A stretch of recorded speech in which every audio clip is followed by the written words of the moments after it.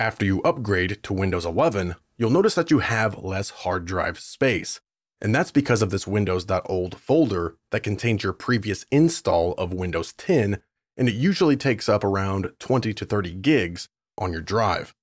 But we can easily get rid of it. Click the Start button and type Disk Cleanup, open it, select the C drive, then from this window, click Cleanup System Files, select the C drive again, and wait while it scans. Then from this window, we can choose what we want to delete, so make sure to select Previous Windows installations. And of course, check anything else that you also want to delete. Click OK. Click Delete Files to confirm.